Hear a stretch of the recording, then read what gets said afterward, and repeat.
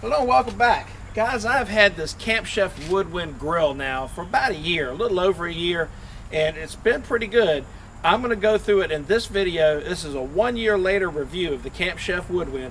I'm going to tell you everything I really love about it, the couple of things that I've had that were minor issues and how they got taken care of, and a little bit more about this grill, maybe a couple tips and tricks in this video. Hit that subscribe button down there. Don't forget to hit the bell icon so you don't miss any videos. Check this out. Alright, first things first, I don't have a new beer money sponsor yet on Patreon, but the first one was Not a Big Man Dawn, was our very first beer money Patreon sponsor. So thank you very much, Dawn. I'll enjoy this beer on your behalf. If you want to learn more about Patreon, you can check that out in the description below. Alright, now let's get on this grill.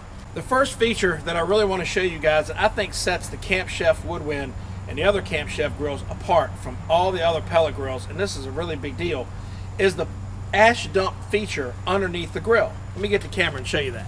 Alright, so underneath the grill, we got this neat little handle right here. You lift up on that, pull this out, and underneath the ash cup, underneath the burn pot down here is this little ash cup.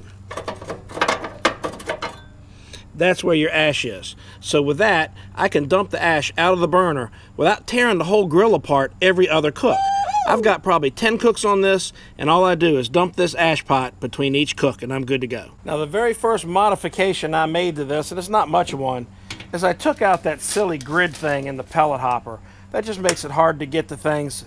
Nobody cares. It's not a safety feature. You're not going to stick your arm in there. And if you do, you probably deserve to get your fingers lopped off. So get rid of that thing. It's just a few screws. Comes right out.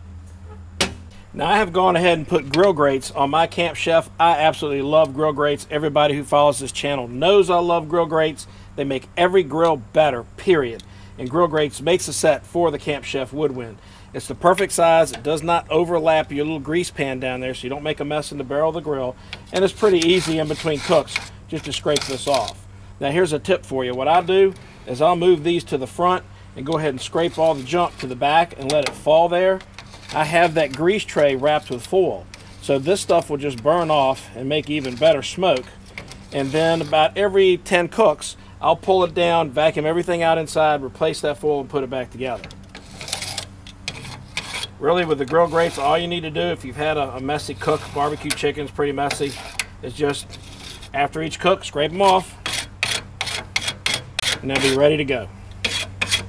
Another great part about the Woodwind that I think is a real game changer for pellet grills is the propane-fired sear box on the end. Pellet grills are famous for not getting hot enough for searing. Now, with the grill grates on there and the Camp Chef set on high, you can get some pretty good sear on chicken and even burgers.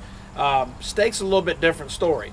For a steak and really some burgers, a lot of times I like to smoke them at a lower temperature, and when they get close to done, fire up the propane sear box and pop them on there for that final sear. You get a lot more flavor and a really good caramelization on the outside. I've made one minor modification to the sear box. Guess what? Yep, I put the grill grates on there too. Leave the stainless steel deflector underneath the grill grates to help spread out your heat, but you can replace the existing grill with grates that Grill Grates make specifically for the sear box of the Camp Chef Woodwind, and they work fantastic. Now, there's one downside to having the Camp Chef Woodwind pellet grill with the sear box and the grill grates, and it's a pretty big downside. If you start cooking steaks reverse sear on this piece of equipment, you're never going to be able to go to Applebee's or Outback or Lone Star or any of those places again, because those steaks, compared to the steaks you'll make at home, are dog food. Now, it's not all sunshine and roses. There's been a couple little things that were a little irritating. When you run this grill at low fire, every once in a while you can run into what's called a flame out. And this happens with every brand of pellet grills. Camp Chef can handle it a little bit better by raising this chimney cap to give you some more airflow. That'll help a lot. But what happens is when the grill's at a lower firing rate, it gets to a point where the pellets burn down a little too fast, and the stoker throws more pellets on top of it, and it'll actually snuff out the flame more. So it's smoldering, the temperature's going down, the computer's telling it to throw some more pellets in there, and it just gets worse and smolders worse, and the smoke gets billowing out until eventually the thing will backfire, and sometimes can catch a lot of stuff on fire inside the grill if you feed too many pellets before they light. So that's something you should watch out for with any pellet grill. I've only had it happen twice on me. We replaced the controller, we raised the chimney top, that helped a lot. I've had it happen one other time. These are not cookers that you're going to set and go to bed. I would not recommend that with any pellet grill. I don't care whose it is. That said, it's a relatively minor thing. If you're paying attention, you can catch it very easily. If you see the temperature of the cooker start to drop and drop and drop and drop, and it's not recovering, you know you're getting into a flame out procedure. It's real easy. This is how you solve it.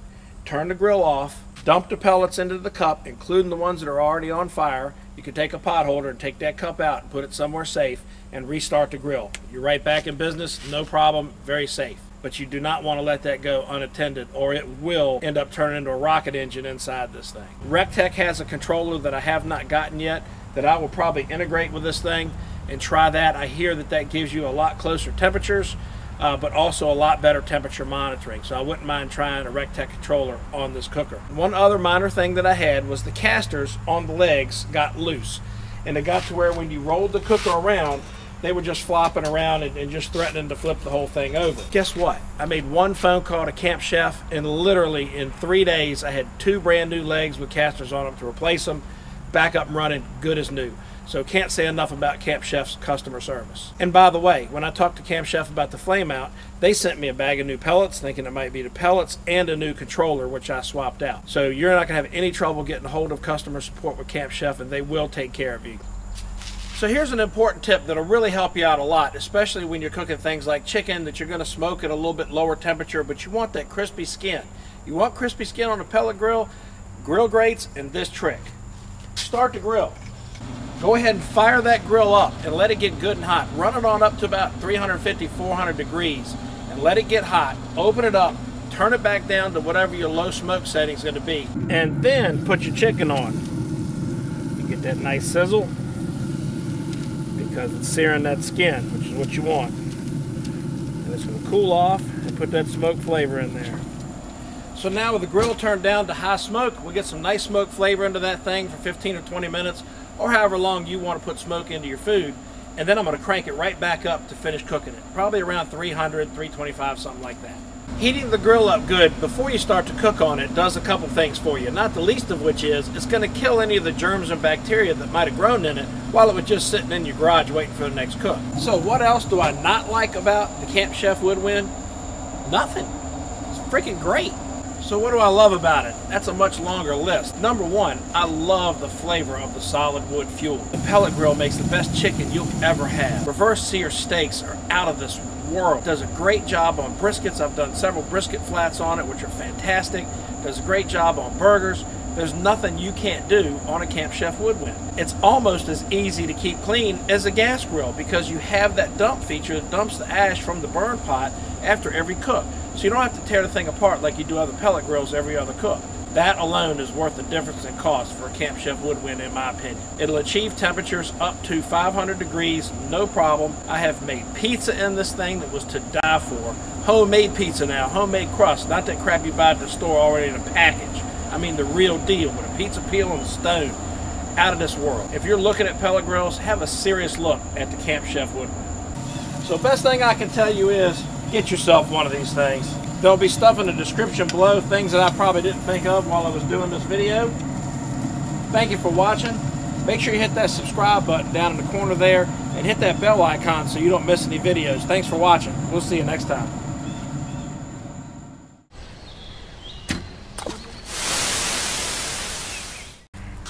Give me some more there, right? Okay. All right, the next part of the Woodwind that I... Daggone bee.